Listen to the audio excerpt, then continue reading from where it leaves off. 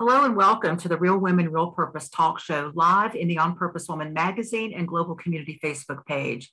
I'm Ginny Robertson, one of the hosts of the Real Women, Real Purpose talk show, and I'm also the founder and publisher of On Purpose Woman magazine and the founder of the On Purpose Woman global community.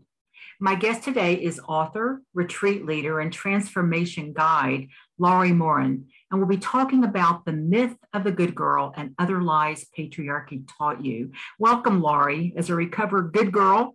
This is a topic I love to talk about, so I'm really excited you're here. Thank you for having me. I'm happy to be here. And so before we dive into our exciting topic, I want to tell our viewers a little bit more about you. Author Laurie Morin is best known for her book, Shero's Journey, and its story-guided self-discovery framework to help you find the space, time, and resources to prioritize yourself, rewrite your old stories, and create a clear vision for the future. Through her book, retreats, coaching, and community, Laurie supports those ready to plan adventurous lives and legacies. So, Laurie, your book, Shero's Journey, a story-guided adventure to self-discovery and empowerment, is about making yourself the Shero, or the lead character in your own story, and releasing all those old stories that don't align with who we are. The good girl is an old story, right? And it's an old story Absolutely. To share. So, say a little bit about what you think a good girl is and how you came to know her.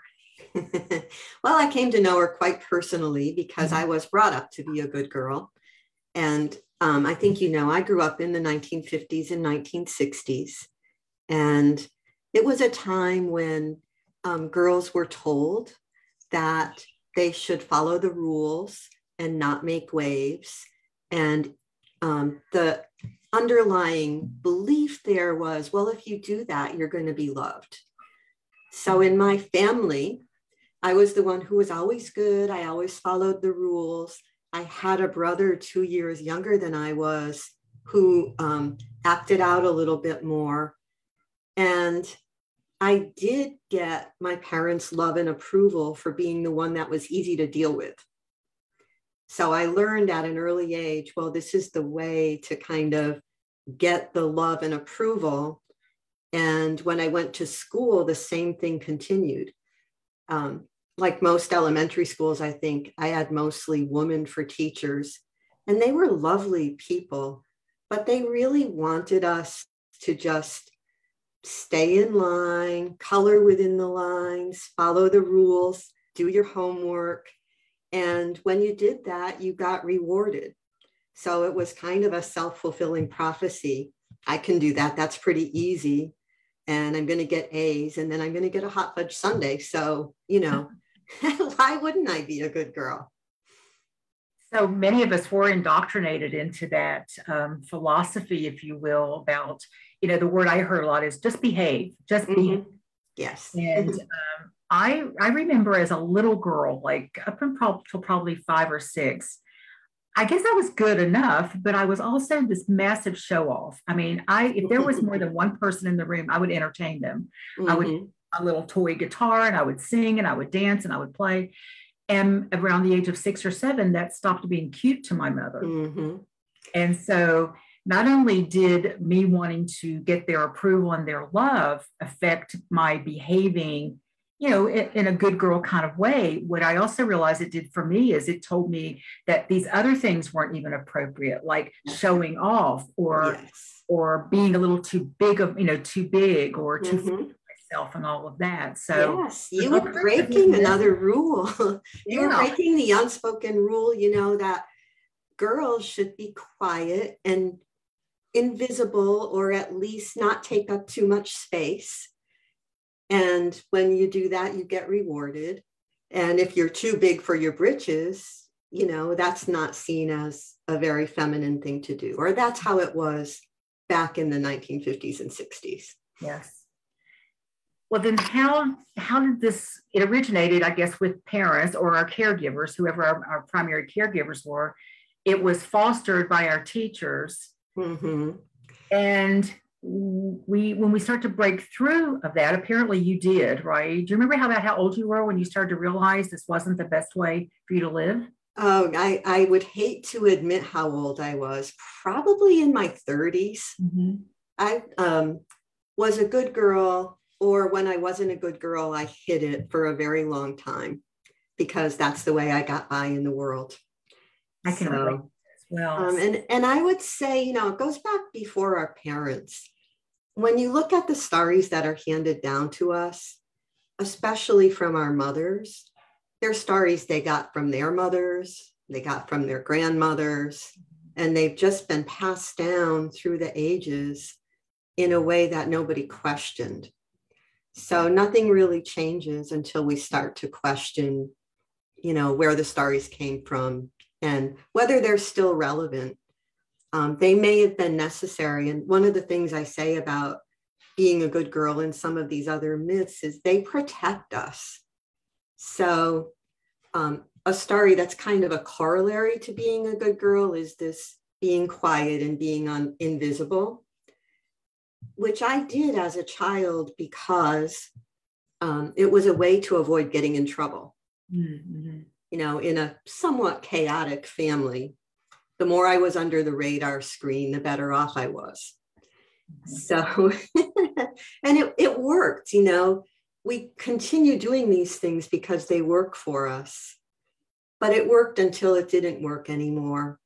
And it was when I was out in the professional world, actually, it was when I was a law professor that I realized, going into a faculty meeting and being invisible is not helping me because people aren't seeing my leadership. They're not seeing my contribution.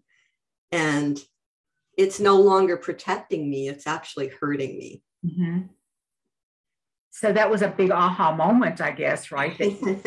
A number of big aha moments.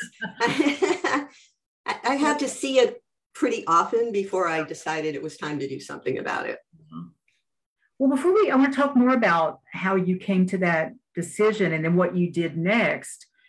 But, when you said that you remained a good girl well into your 30s, and I remember, you and I chatted a little bit before this, that, when I went away to college, having freedom for the first time, I became more of that other girl. I wasn't always the girl, yet I hid it. I wouldn't let anybody who mattered would ever know.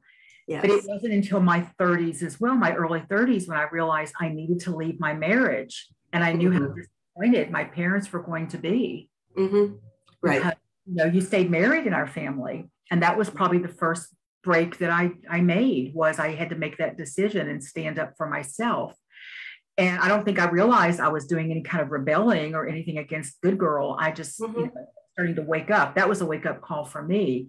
So you started to get these clues that, you're this brilliant woman, you've got this education, you know what you're doing, yet you're kind of invisible when you walk into the room like you were when you were a child.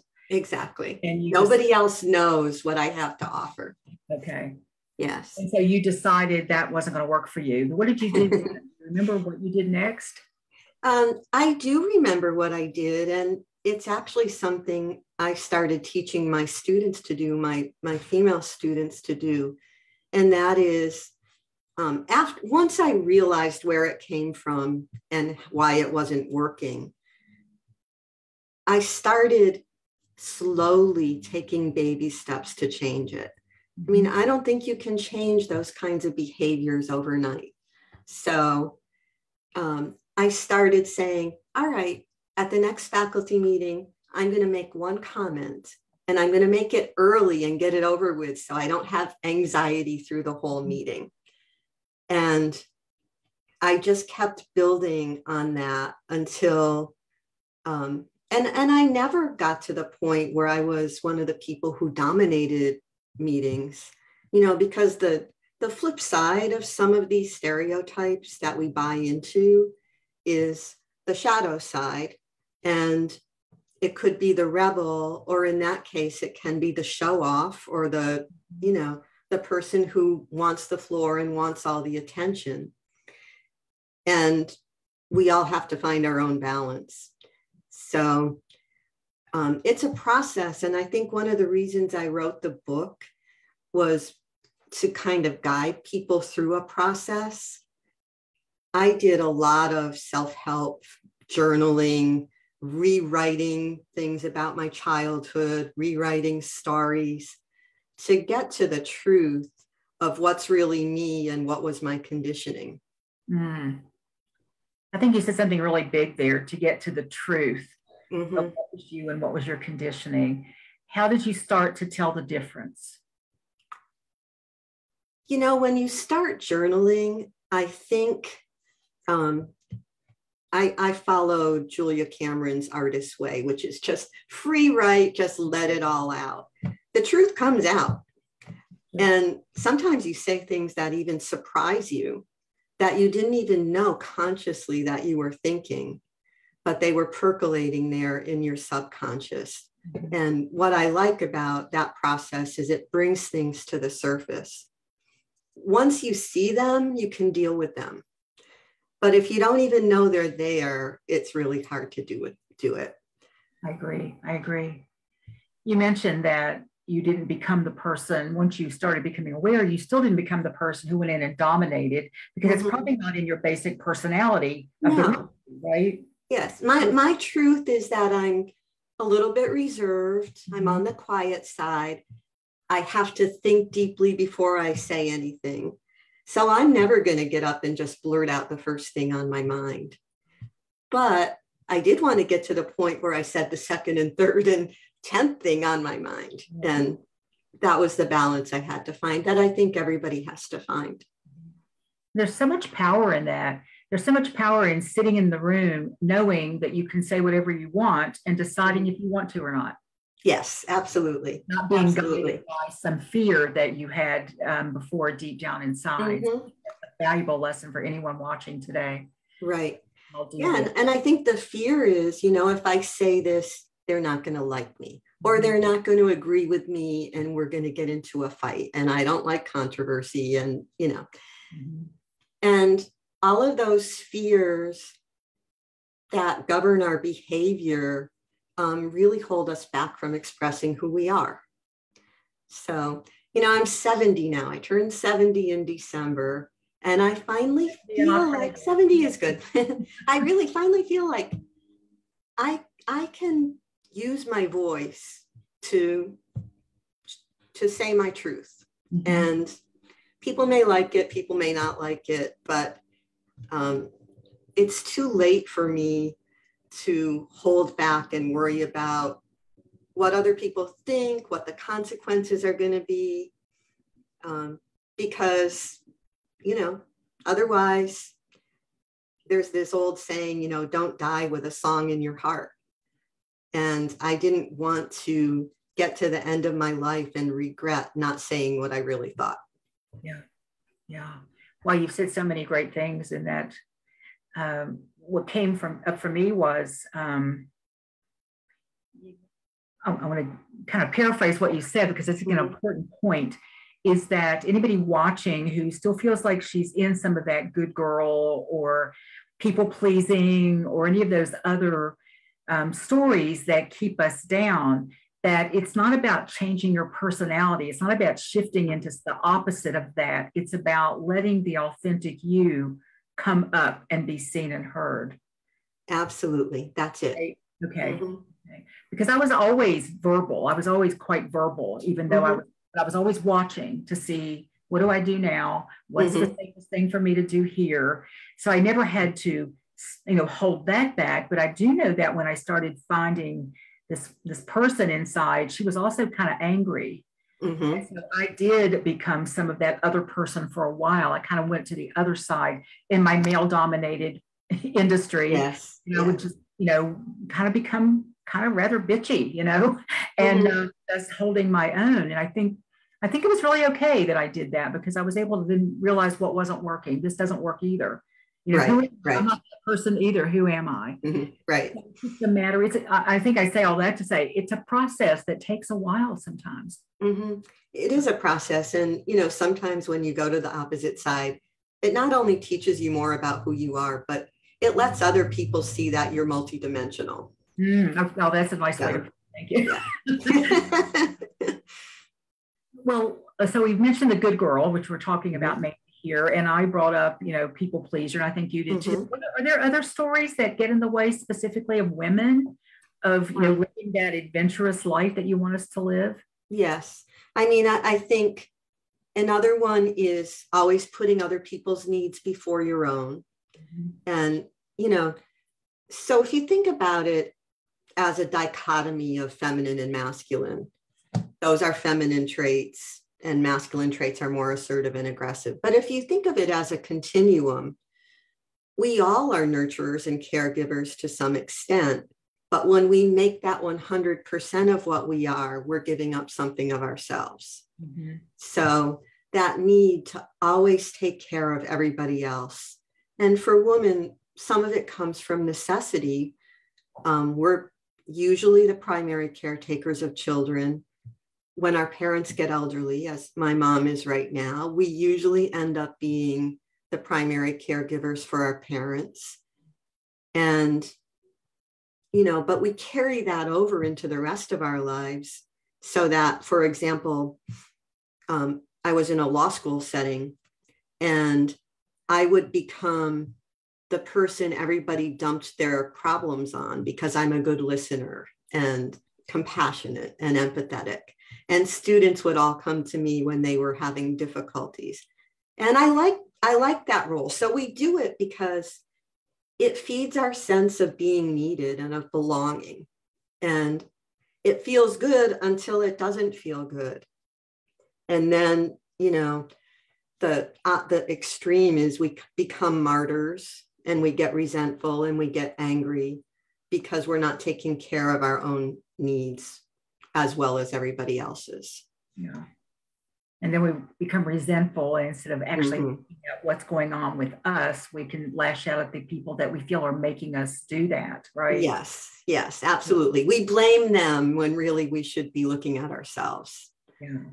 It's so interesting you brought up the caregiver, because in my meeting this morning, my speaker she was talking about 4 archetypes that can help us be successful. And she used the 2 pairings of caregiver and warrior.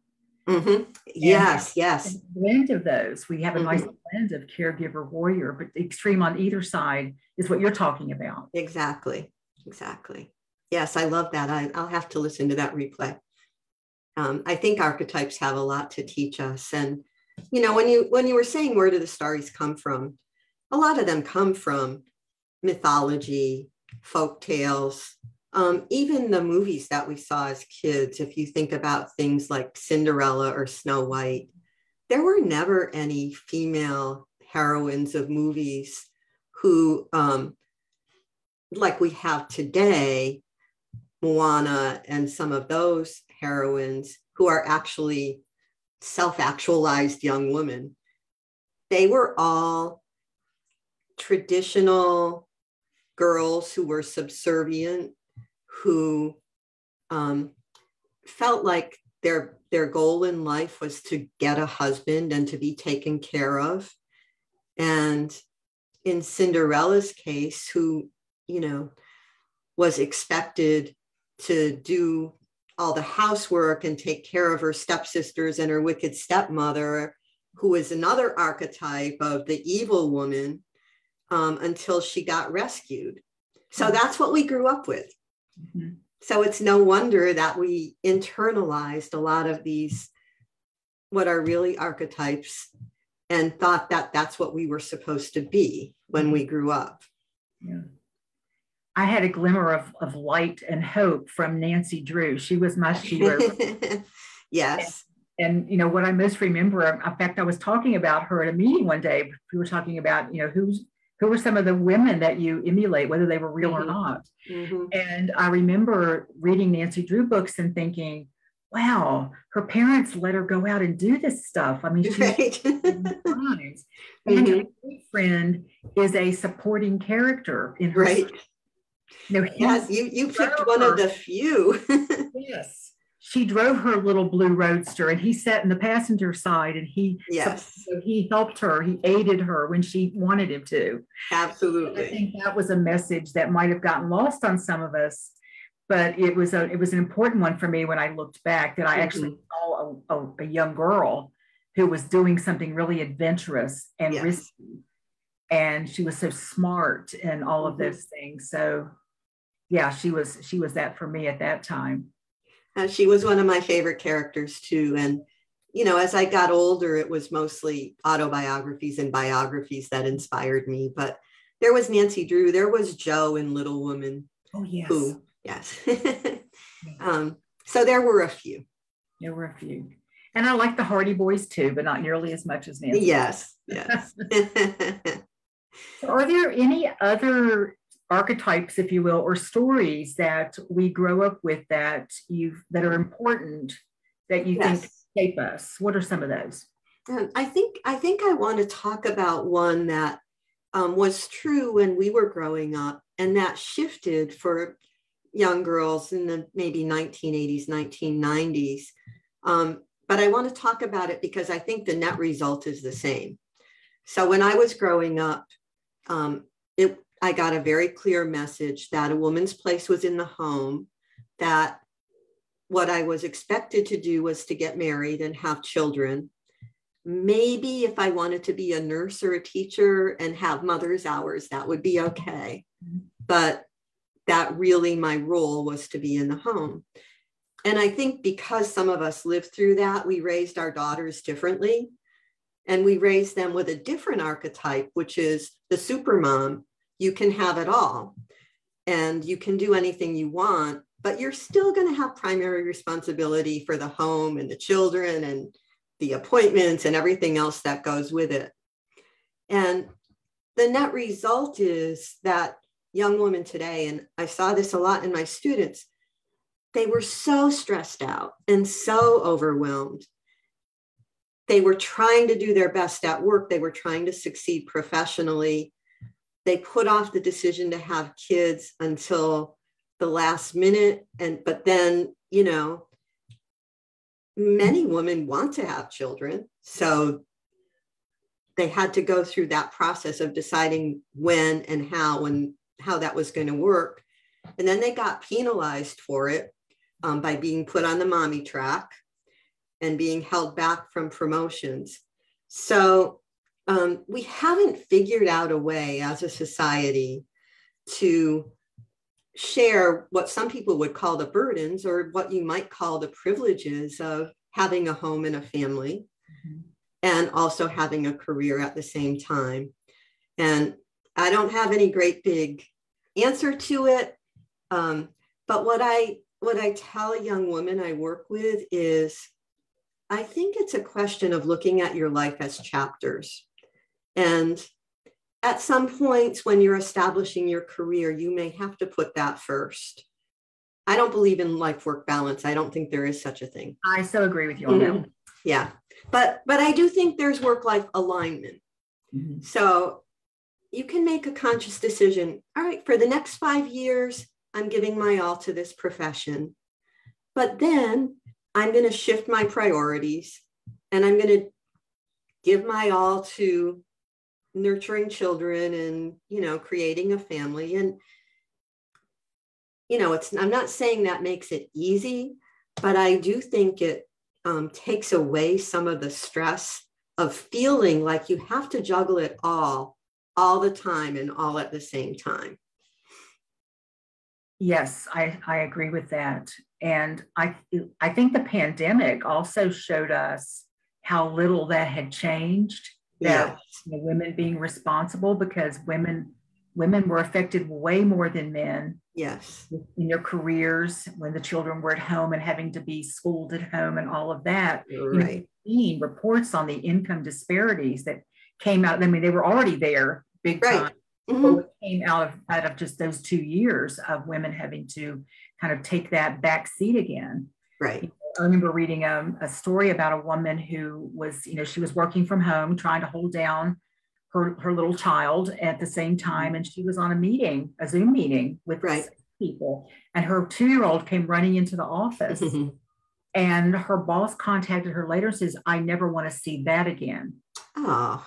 And she had made the decision to leave her job because she goes, he's 2. I can't lock the door. Right. So, that's, it's like that when we were growing up, and it's like that. It's still like that to so many, in so many instances today.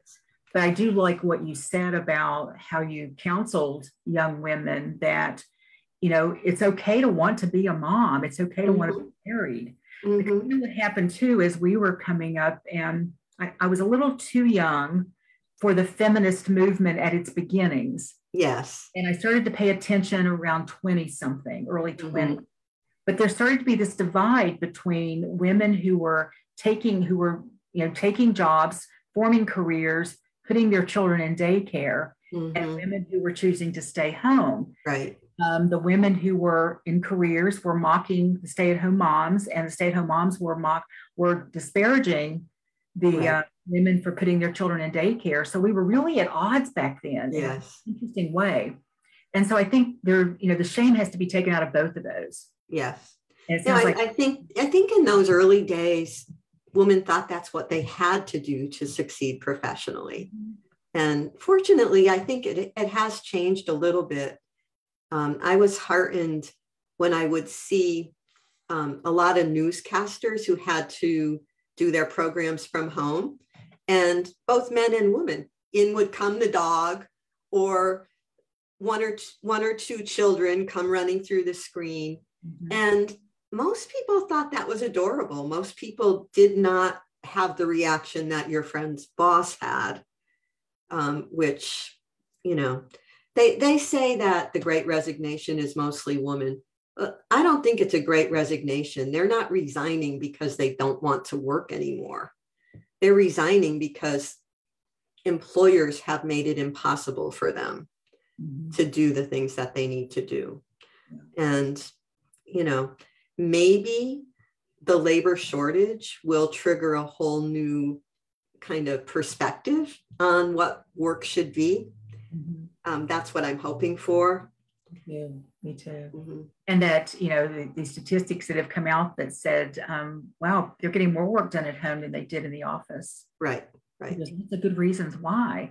Right. And, if you can be home and your child can be there with you and you don't have that concern, right, you run out of a meeting because all of a sudden they're sick. Right. So it's just so much easier. And I think, more and more men, as you said, have stepped into those roles as well. So it benefits all of us. Yes. And change comes hard sometimes, but I think it does. Yeah. At least get people looking at options more than they did before. Right. I think the point you just made is an important one. We think about patriarchy as oppressing women, but patriarchy oppressed everybody. Mm-hmm. It oppressed men too, because they were expected to be the breadwinners. They were expected to work 80 hours and never see their families and their children. Mm-hmm. And that wasn't good for them. Mm-hmm. So it's not that men or male values are wrong. It's that we don't have a balance as a society. And that's, feminism is often, I think, misinterpreted as being anti-male. Mm-hmm. It's not about women taking over. It's about women having a seat at the table with men and co-creating together and co-managing and doing all the things that we need to do to run a society. Mm-hmm. So it's not, we're not going to be up with our swords wanting to put all the men down in the nursery taking care of all the kids, Right. That could be fun for a day. But we'd be down there making sure they were doing it to our specifications, probably. Well, let's talk a little bit about your book. Why did you decide to write it? And just tell us a little bit, if there's something that we haven't touched on that you think is important that your book is about. Okay. I decided to write it because I've always been intrigued by stories. I taught storytelling to my law students as a way of communicating about your clients and with your clients. And way back, however many years ago when I was in college, I thought about being a mythology major. So I've always liked mythology. I loved Joseph Campbell. But a few years ago, a book came out by a woman, Maureen Murdoch, called The Heroine's Journey. And she had been a student of Joseph Campbell's and, totally loved the work that he was doing, but just observed in her own work that woman's experiences were a little bit different from the hero's journey. And when she went to talk to him about it, at least according to her book, his response was, well, women don't need a journey because they're already there. They already personify what men are looking for. And she didn't think that was a very satisfactory response, and neither do I. So she wrote a book, The Heroine's Journey, looking at it from a different perspective and talking about how for women, there's a lot of inner journeying that has to go on along with the outer quest, and that our definition of success may be slightly different from that conquest model that the hero's journey is all about. So I liked the book, but I didn't agree with everything she said either. So I thought about it for quite a few years.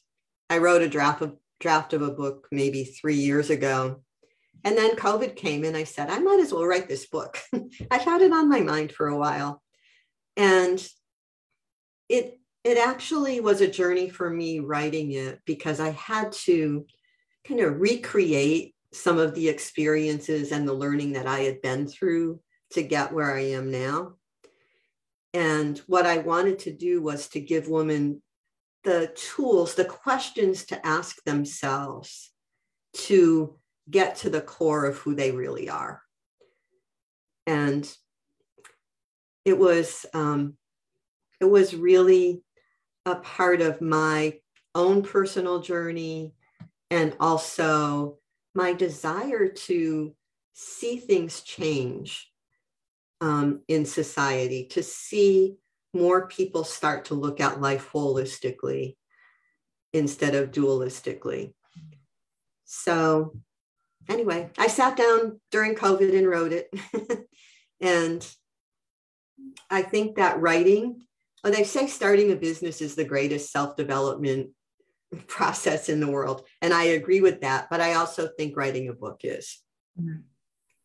You learn as much about yourself as you are able to communicate to others.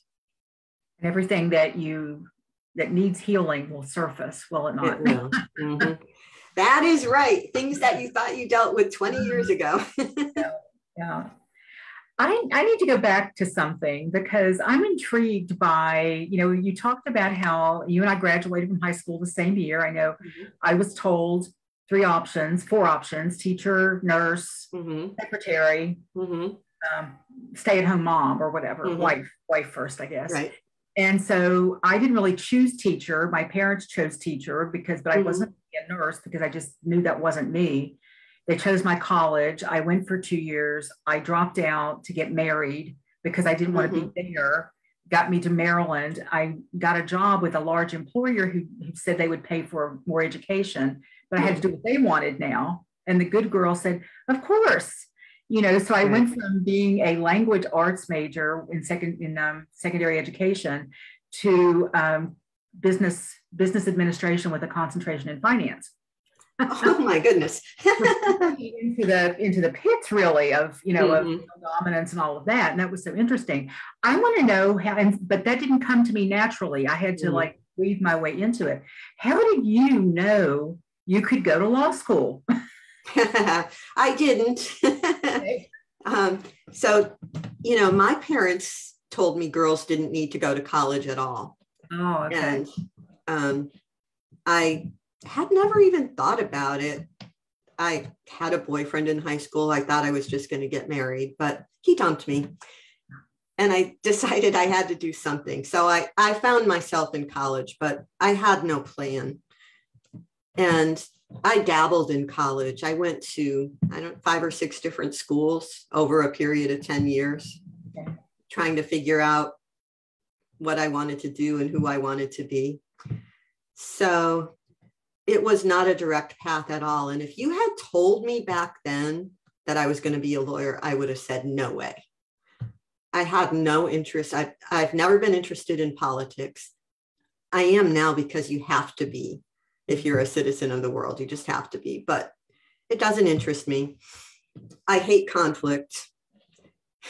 So it wasn't a natural choice for me. But I graduated from college and moved to Boston and worked as a temp secretary. And the first job I got was in a a law office, an office that oversees lawyers. And, I was a secretary, but my boss saw that I could do more and started giving me little case summaries to write up and things. And I took to it. I liked it.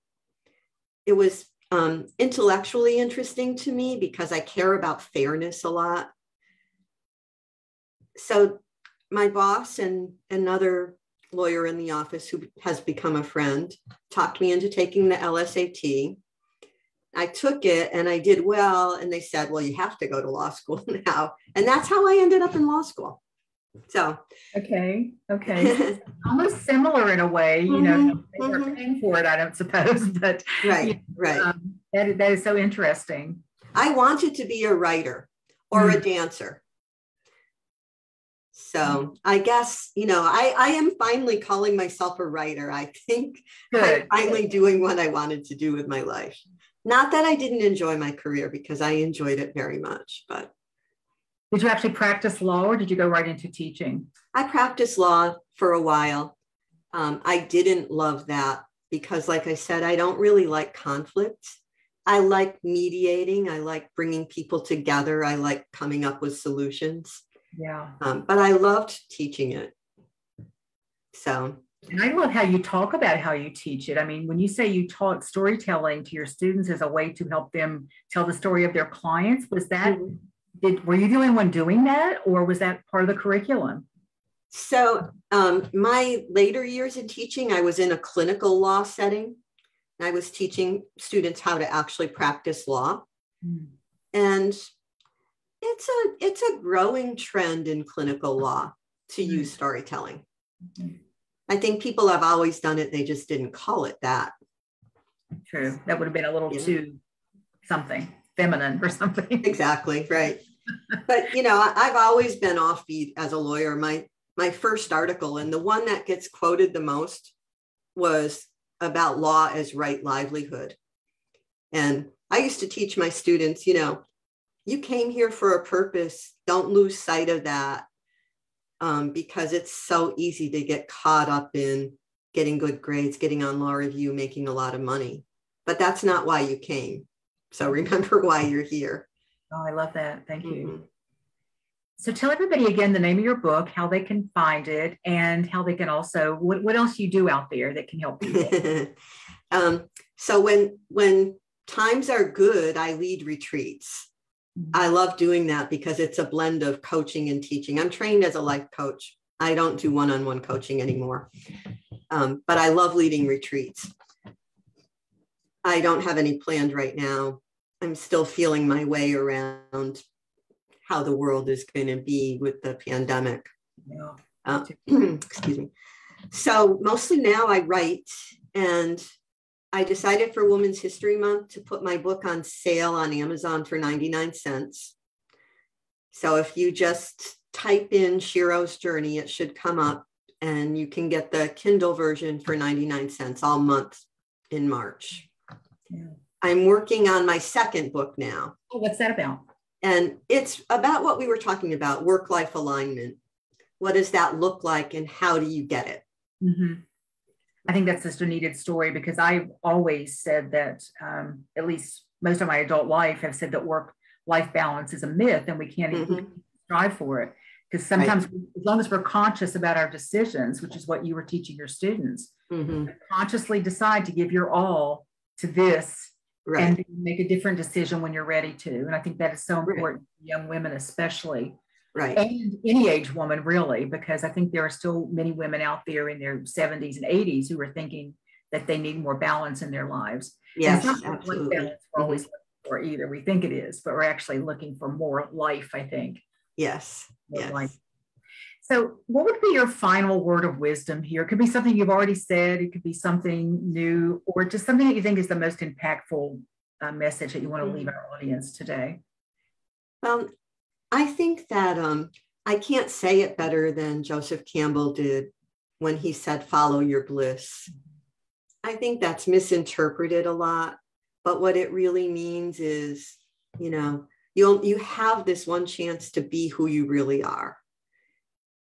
And don't waste your time trying to be who everybody else wants you to be. Yes. I think that's a great end to our conversation here today. So thank you so much for this conversation. I think your work fills a really important gap because I believe that the more we women share or shed those stories, the better able we are to step up, be seen and heard in greater ways, and make our unique impact on the planet and make the change that we see that we believe is necessary out there. So I think you're doing a great work here. Thank you. Thank you. And thank all of you for joining us for the Real Women, Real Purpose talk show live in the On Purpose Woman magazine and Global Community Facebook page. If you love this interview and want to share it with your friends, it will be on our YouTube channel in the next 48 hours. So go on over to On Purpose Woman Global Community on YouTube, subscribe and hit the notification bell. We have close to 100 interviews up there already that are full of inspiration, education, motivation to help you live your best life. We have 6 more conversations lined up for you in March and April. On Monday, Catherine Yarborough, who is the other host of the Real Women, Real Purpose talk show, will talk with Mia Zachary about a New Testament to the divine feminine. Then next Tuesday, I'll talk with Veronica Gray on how to reignite your life and live. And on Tuesday, I'll actually chat with Catherine Yarborough. On Thursday, I'll chat with Catherine Yarborough about how to speak like what you say matters. So thank you again for watching the Real Women, Real Purpose talk show.